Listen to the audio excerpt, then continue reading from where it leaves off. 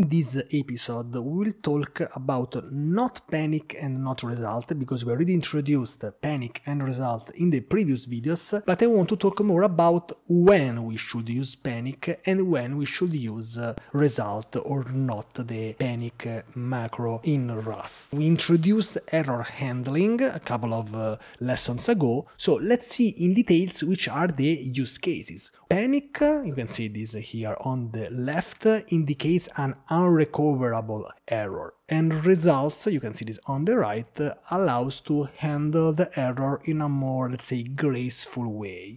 It's similar to the concept of exceptions. You can see here this OK error. In here, for example, you can see the panic macro. When should we use the panic macro? There are some use cases. One is in some examples when we are doing a prototype of a bigger application but we want just to get started. For tests, this is a spoiler, we will see this. And also when the code ends in a very unexpected way. In this case, we want the program to stop and not continue.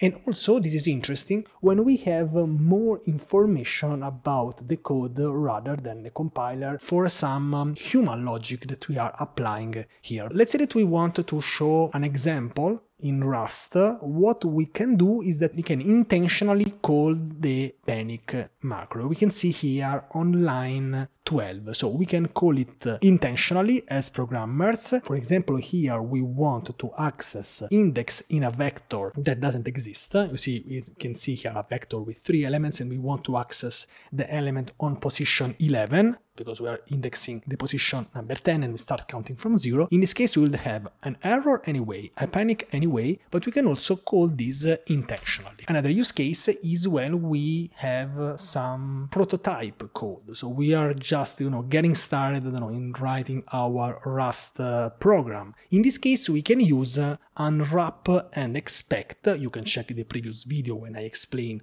what unwrap and expect are. A quick recap is that unwrap basically calls the panic function, and the expect also calls the panic macro, but with a string. On line 11 on the example below, that we basically return a specific message. So expect gives, let's say, a bit of error handling, but still the code, the program panics. Let's say that in the future we want to add a more useful error handling, but for now, at least we want to start to put a sort of placeholder for when we'll come back and we'll handle this error more properly. Another use case for panic is for test. This is a huge spoiler because we didn't see test in Rust yet.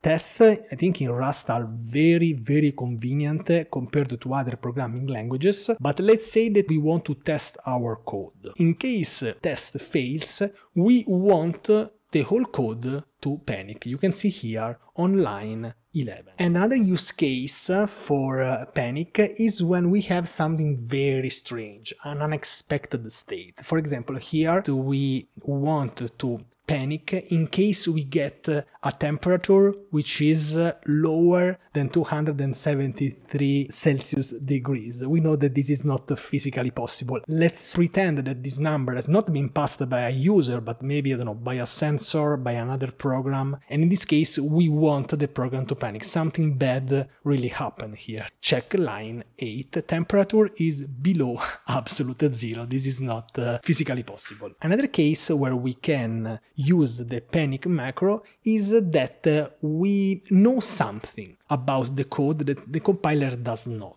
Let's see this example. Check line 1, we define an hard-coded IP address, and then on line 2, we want to just use it. In case we have an error here, we can return a message using the expect method. Hey, we should have the IP here because we just hard-coded it. This is a custom message for us or other developers that informs the developer of a very strange behavior. Another use case might be that we are reading from a configuration file and we know that this configuration file should be there. If the configuration file is not there, probably something happened, I don't know, in the deployment, or I don't know, it has been deleted by someone. In those cases, we want probably the code to stop executing. I remind you that the panic mode in Rust is a way to just stop executing everything and start clearing the stack and all the memory, because we don't want the user to access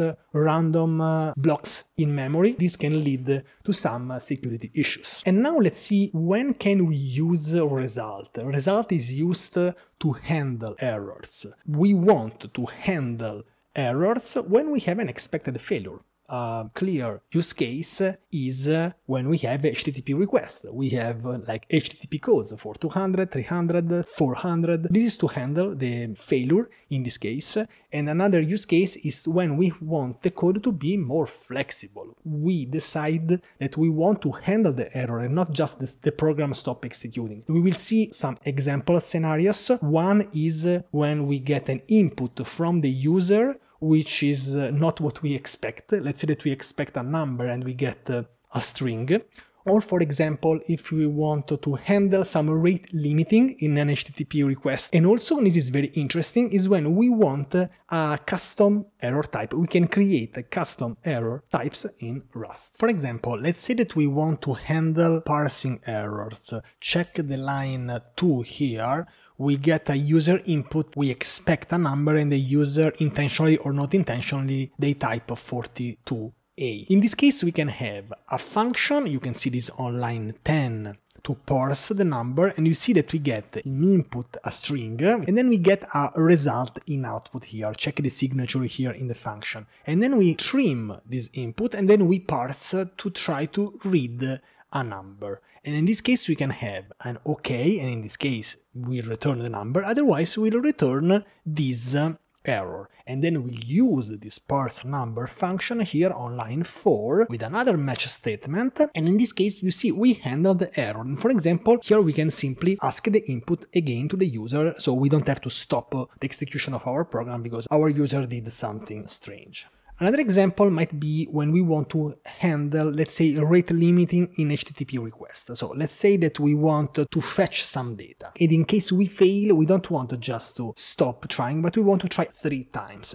We have, in case we fetch data and is okay, we get the response. Otherwise, in case we have an error, we try 3 more times. Check here. In case we have this error here, this is rate limited, and we retry after 1 second. You see, we are handling the error, and in case we fail for 3 times, maybe, I don't know, we have network issues and so on, then we return the specific error. This snippet demonstrates how we can handle this rate limiting in HTTP using the result type. You see here the result. We are returning the result. Another great use case for error handling is that we can create some custom types. I think this is very interesting and very powerful. Let's say that we want to make a guess number game in Rust, and we want the user to just input a value which is between 1 and 100, and of course it has to be a number. We have this struct, which is just a guess with a value I32, but check here the implementation of the struct. If you want, there is a video about structs. This is the implementation of methods for the guess struct. If the value is lower than 1 or bigger than 100, we return an error. And check the output of this function. This is a result which is a guess in case we get a number between 1 and 100, or a string. Why a string? Because we want to return the error type. And we can see here on line 20 and 25, if we try the guess with the number 50, this is validated. Otherwise, we'll return an error on line 27 if we try to create a guess number which is above 100. So this is how we can create custom types for error handling in Rust. So the key points are that you can use the panic macro for unrecoverable errors and the program will stop executing, or we can return the result type if we want to manage these errors. This is very similar to the exceptions way of coding in other programming languages, for example Java. We can use the Rust type system for validation, of course, and we can create, as we did some seconds ago, some custom types to encapsulate the validation of other types or other functions logic.